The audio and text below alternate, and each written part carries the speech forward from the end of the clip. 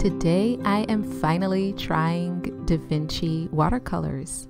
Hey everyone, welcome to another video. If you're new here, hi, my name is Irit. I'm an artist based in Austria in Europe, and on my channel I share my artsy adventures. If you enjoy this video, please give it a like, leave me a comment, and of course I would love for you to subscribe. So let's get into today's video.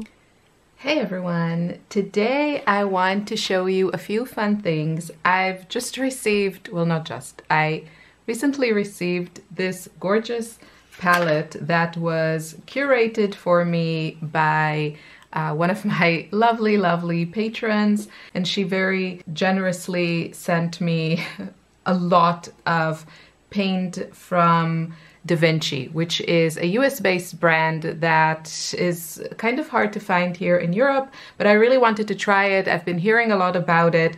Most of you watching this channel are from North America, and I really felt that I kind of wanted to get to know this paint so I can see, you know, where it stands compared to my favorites. And I have been playing with it quite a bit, and I have to say, I absolutely love it. So if you are in the US or Canada, I think Da Vinci is an amazing option. Yeah, so today I thought what we could do is I'm actually going to kind of follow one of the first tutorials in my book, which talks about swatching. So that's kind of the first thing I feel like you should do when you get new watercolors. Whether you're new to watercolors or not, you want to get to know your paints. And this is a really just like fun, easy way to do that. So I suggest a few ways to do that in the book. And you can sketch your palette. That's a fun exercise. You can simply swatch the paints. But today I'm going to, you can use stamps, and of course you can use my stamps if you have them. But today I'm going to use one of my favorite ways, and that is to kind of use mixed media to swatch your paints and kind of do fun color matching with your other supplies. So we're going to do that today. And if you are interested in my book, you can find it on Amazon. All the details will be below. And if you prefer to get an ebook, which, you know, I mean, on one hand, I really love having something to hold in my hand. But with the ebook, the colors are more kind of vibrant, and, you know, you don't have like a physical book. So if you prefer that format, that one is available on my website. And I want to show you what I did, just to give you some ideas. So this is a Stalogy notebook. This has like this super thin paper, which handles water and watercolors really beautifully. It makes the pages crinkle. Now this is not for everyone, but if you like that effect, this is a really fun sketchbook to have. I have been really loving it. So here I kind of swatched the colors. Now I have to say, before I get into all the swatching and I'll tell you all the colors, Jennifer, my patron, did an amazing job choosing probably all of the colors that I would have chosen myself. So I think she knows where my color stories and color cravings are. But I have to say, I've heard quite a bit about this one particular color called Artemis, and this is the Da Vinci version of Daniel Smith Moonglow. I have to say, I've painted with it a little bit. I haven't used it for a long time. I've been using Moonglow for years. I've gone through several tubes. This is better. I like this one more, and I'm going to get myself a tube. It separates more than the Daniel Smith one. Now I want to say, when it comes to separation, it really depends also on the paper, how it's going to show. So you might not get the same effect on other papers, but I have to show you. So this is Artemis from Da Vinci, and this is Moonglow from Daniel Smith. And you can see it also has beautiful separation, but hello. Look at this. Look at this. That is so good. I absolutely love it. So for me, it's a winner. and I didn't think something could replace my moon glow, but this is going to. It is definitely going to. Okay, so this is one that I did. This is in the Stalogy notebook. And then another one, I tried this Handmade 100% cotton sketchbook and just had some fun with it. So this is a little bit more loose version of swatching, and then I just painted a bit, and I continued to paint kind of to get to know these. I have to say the paper is lovely. It's just, besides that, it's just a little bit of a boring sketchbook. And the paper is a little bit thick, which kind of makes me feel that it just makes it a little bit more precious. Yeah, I think for 100% cotton sketchbook, this is a great option, especially if you're in Europe, because the other options that I've seen, I don't think they are from European brands. I know, what are they called? The company that makes these cute little palettes, I forget. They have 100% cotton sketchbooks that are, for me personally, harder to find and more expensive, and these are very, very readily available. So if you're in Europe and you want a sketchbook that is 100% cotton, this is a nice option. I just don't like the black cover, and I don't know, I think in a sketchbook I could live with a bit thinner paper. But that's just me, that's my personal preferences. So before we get into the actual swatching, what you want to do is you want to spray your paints lightly. You don't want them to become like super gooey, but just a little bit to activate them, and this will make everything so much easier. I'm using this Royal and Langnickel Majestic, what do you call it? Mini Majestic, I want to say. It's very hard to read. It's a quarter inch dagger brush. If you're new to watercolors, then it is very, very important to swatch them. It's not true to every single medium out there, but with watercolors, it is particularly important because a lot of the colors, like here, like these three here, they just look dark. You have no real way of knowing how they actually look on paper just by looking at the pans. And so you really want to swatch your watercolors. So I'm going to start with the yellows, and yeah, I'm going to start with this one. This one is the Nickel Titanite Yellow. Hopefully I didn't butcher that name. And this is a color actually I wanted to try for a long time. The Daniel Smith has a version of it. And this one is actually really, really lovely. It's a little bit warmer than I thought this color would be, but I'm okay with that because I love warm yellows. Then the next one I'm going to try is Naples Yellow.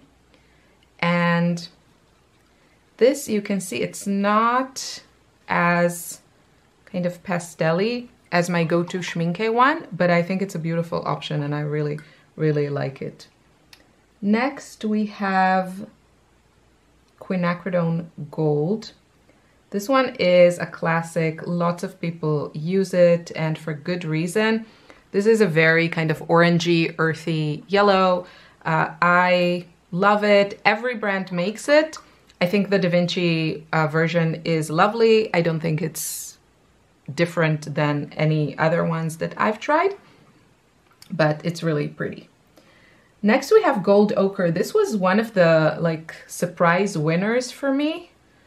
It kind of reminds me, in the last couple of years, I've really fallen in love with these kind of very orangey yellows or oranges that are a little bit opaque and not super, super bright. So they have a bit of earthiness to them. My go-to is the Lucas Naples Yellow Reddish, but this one is beautiful. So this is called Gold Ochre from Da Vinci, and I really love it. And it plays so well with my bright pinks, which is how I usually use these kinds of colors. Really, really lovely. Really enjoying this color. The next one is Raw Sienna, and you can see this one is just a little bit more on the brown side. Actually, usually I don't have any siennas in my palette. I didn't see the need to have them, but this one is really lovely. Next we have Violet Iron Oxide. And this one is, if I want to use more neutral colors, this is usually where I head towards. It will usually be kind of more muted pinks or violets or greens or purples. And this one is really interesting. It kind of reminds me of the Daniel Smith. I think they're the Violet Umber, I think they have a color. So this one is nice. And then the next one is the Artemis, which is kind of blew my mind a little bit because I didn't think Moon Glow had anything to worry about. So again, it really, really depends on the paper, the way this paint is going to behave. So we'll see how it behaves on this paper. Okay, let's move on to the reds. So quinacridone red is a color I enjoy. It's usually more of like a corally, bright color. Daniel Smith has a color called quinacridone coral, which is comparable to this one, and then most brands will call theirs quinacridone red. I really like it. It's a lot of fun when you're painting florals, and you can see when you water it down, it's just like this beautiful shade of warm pink. Then we have another color that I would scent. This is Carmine. It's a nice version of Carmine. It's just not my usual kind of go-to shade. But if you enjoy using that, then this is a nice version. Next we have Rose Madder Quinacridone, and this is a nice kind of primary. If you like your colors, you know, if you paint florals and you like pink florals, but you don't like anything too vibrant, too neon, too fluorescent, then this is a beautiful kind of gives me quinacridone rose vibes. Now the next pink is more my cup of tea, and this one is called Opus, and I actually really, really love it. It's not as blue as my Ride or Die pink, which is, let's all say it together, Holbein's Bright Rose, but it's also not garish like the Opera from Daniel Smith, which I really, really I can't use that color. This is lovely. I absolutely love this, and I might also buy more of this because I think for me this would be a good substitute for quinacridone rose. I love using quinacridone rose. I like the Daniel Smith one because it's the most vibrant that I found, but it still lacks a little bit of that punch that I personally like. And I love my bright rose, but sometimes I want something like a little bit warmer, not so blue. And I think Opus is, or might be like my choice from this range. So next, let's move on to Cobalt Violet. If you've been on my channel, you know that Cobalt Violet is one of my favorite colors. I know so many of you have bought it after I talked so many times about it, and other people love it too, so that makes me very, very happy. It is a notoriously, it is a notoriously hard to formulate color. I think the pigment just really, really hardens the paint, and so a lot of the versions that I've tried are just very, very gooey, or they harden and it's very hard to use them. But this one is great. It also leans very, very red, or very pink, which is how I enjoy my Cobalt Violets. Other brands have kind of bluer versions. Schmincke has a much bluer version, Mgram as well. Da Vinci got it perfect for me, and I might switch from Rembrandt, which is my current go-to Cobalt Violet, to the Da Vinci, because the Rembrandt one does get a bit gooey. Okay, next we have Lilac. This is very similar to Daniel Smith's Wisteria. This is kind of that violet color, but more opaque and without the gorgeous granulation of the cobalt violet. I think it's really pretty. I would use it more like a gouache color, but when I'm painting, I really prefer the transparency and the granulation of cobalt violet. So I tend to, like I see when I have these two in my palette, I tend to always go for the cobalt violet, especially because I tend to be heavy-handed, and with this color you can get kind of a heavy application because it is more opaque. Next we have permanent, I want to say magenta quinacridone, hopefully that's the correct name. And this is a beautiful darker color, which I didn't think I would enjoy as much as I have, but I absolutely love it. And I paint a lot of florals, and this is such a beautiful color for like the center of the flower or for a little bit of like shadows. I really like it. I really like the tone of it. So it's a beautiful color. I have to say, like, kudos to Jennifer, which just got it so right. Next we have lavender. This is a convenience color, which I personally really love. And I also enjoy kind of playing around with how it mixes with these kinds of colors. They usually neutralize each other. Let's see. So let's take some gold ochre and see how they do. And I just really like, they create these kind of lighter shades of gray that I find very attractive. See? So let's, yeah, see, they completely neutralize each other and you get this really pretty gray. So I like it also as is, straight from the tube. This is, most brands, I think this is just like ultramarine blue with white. So if you have white on your palette, you don't need this color, but I use it a lot, and I think the Da Vinci version is really lovely. It's quite on the opaque side. Next we have, I want to show you all the blues that Jennifer sent me. My favorite is the French ultramarine red shade, because it is the most reddish, which is how I like my ultramarine, and that's this one. And then I'll show you the other ones that she sent me. We have the ultramarine middle, this one, which is not as red as this. And then we have the ultramarine green shade, which is also nice, but again, not as red as this. So this one would be my go-to, like I would go for this. And then she also sent me a color that I didn't expect to love as much as I do. This one, I'll put it just here on the side. This is beautiful. This is called Cobalt Blue Deep. It's made from the usual pigment that they use to make cobalt, which is PB28. And this is the most beautiful version of cobalt blue that I've ever seen. It's the color, cobalt blue is a color, I have several brands. I always try to incorporate it into my palette, and then when I'm actually painting, it never gives me the feels that ultramarine does. But this one, I don't know, I think it's very close to ultramarine.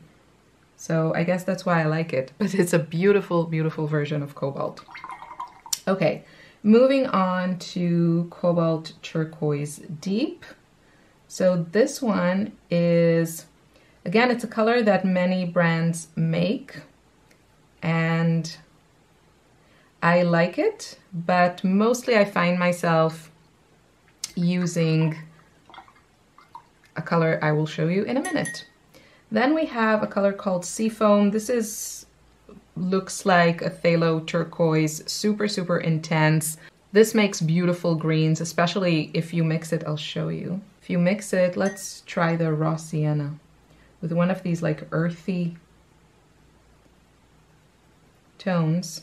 You get very, you can see that, like these olive greens that I personally love. So this is a good color for me for mixing greens. But then my go-to turquoise is always this color, which is, I think, probably, I can't see the pigment, but usually this is made from PG50. And every brand makes this color, and I usually love all the versions of it. I'm not that particular. The Da Vinci one is beautiful as well. They call it cobalt turquoise. And the last but not least is perline green. This is a beautiful color. I used it for a long time. I love using these kinds of greens in florals for shadows. I'm going to water it down a bit so you can see the tone of it. And I really love this kind of tone. I mostly switch to Zoazite from Daniel Smith because I want that granulation, but this is a beautiful color. Okay, so we have swatched all the colors. And now what we're going to do is we're going to bring in a few other materials. So first I'm going to start with some neo colors. I have here, these are the Neocolor 2 that are water soluble, and these are the Neocolor ones that are not water soluble. So I've really enjoyed the kind of tone-on-tone effect since my scrapbooking days. And it doesn't always work. I don't have like a perfect match, you know, from every medium that I use, but it's just a really fun exercise. Now these are mostly still wet, and so that's why I decided to start with the pastels. If you want to do this with pens and some pencils, depends on the pencil, you want to wait for it to dry. But the concept is kind of the same. We're just like matching the colors and just creating some textures.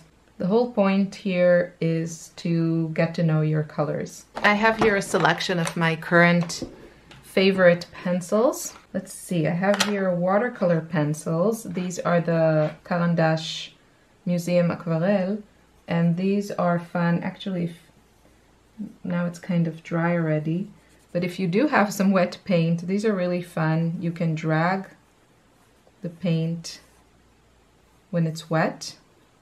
You can really drag it and kind of create fun effects. If you're struggling with kind of mark making, if you see other people do it so easily, this is a good way to start practicing because you just naturally have kind of a reason to do this. So you have a plan and then you can just work with what you have. So fill out spaces. Pencil I got recently, I'm not convinced. This is the Lyra Color Giants.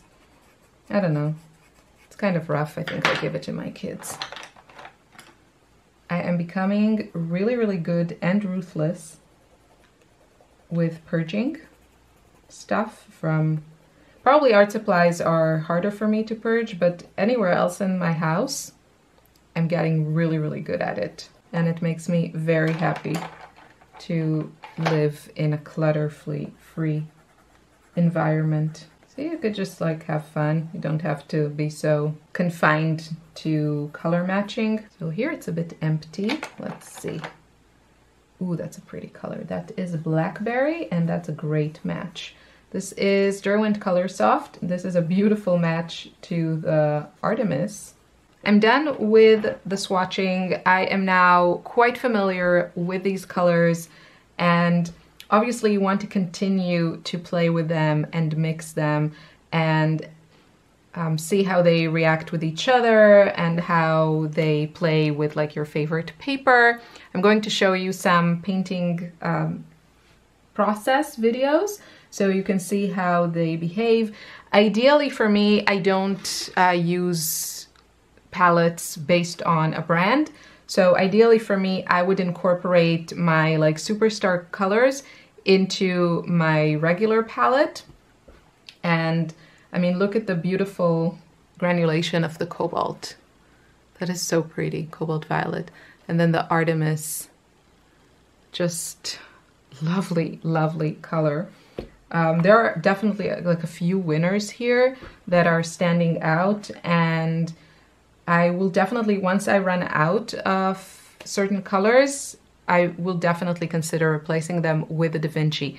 Now, I try to buy locally, so for me that would mean European brands, because it just, you know, it supports my local economy, and I pay less because I don't pay import taxes and customs and all that.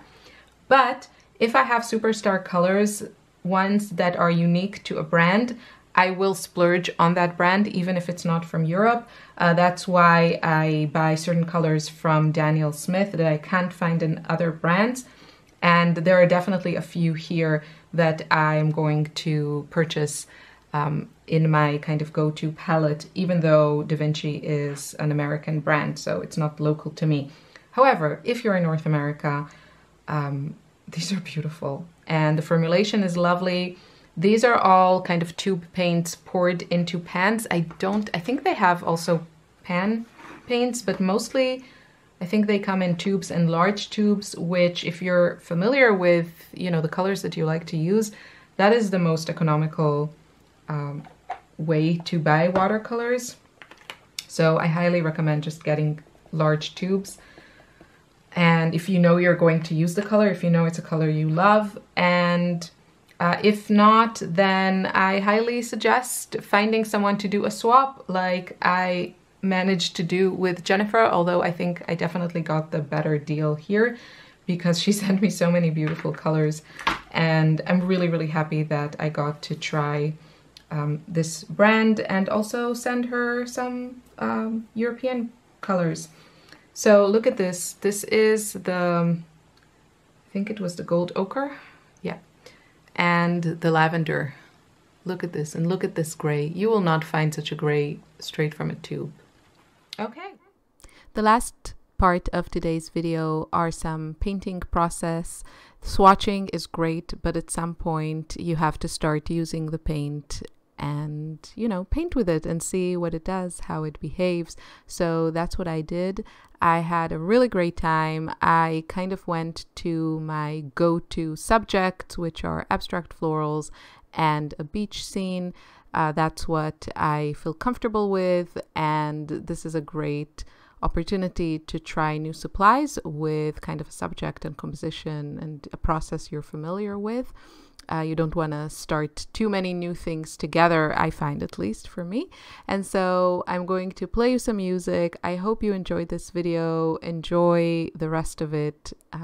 You know, sit back, relax, and watch some watercolor painting. Always relaxing for me to paint and also watch it. So if you have any questions about these paints, please leave them below. And if you use them, let us know what you think of them. What's your favorite colors? I would love to know. If you think there's a color that I would love and is not on my palette, then please let me know. So have a wonderful weekend. And yeah, I'll see you soon in another video. Take care. Bye bye.